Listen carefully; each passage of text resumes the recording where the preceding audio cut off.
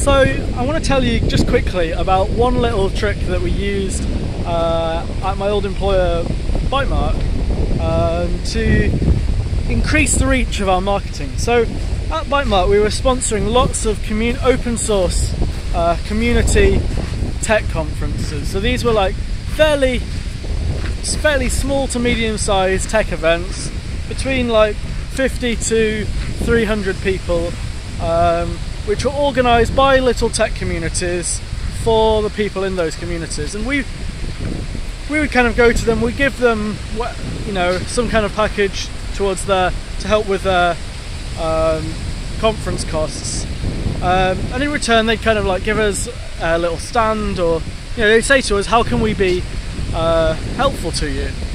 And what we discovered that we could do was, this was in the pre-GDPR days, we could say, could we have all the names of the people who are going to attend? Not the emails, we're not going to contact them, we just want the names of every conference attendee. And they're like, sure, yeah, go on.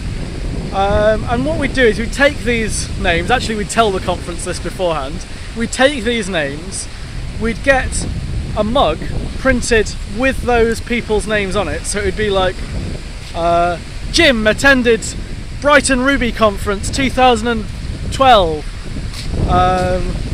and it would have our name and logo on it, and it would have the conference name and logo on it, and it would have this person's individual name on it. And at the conference we would give out these personalised mugs, and this went down really well.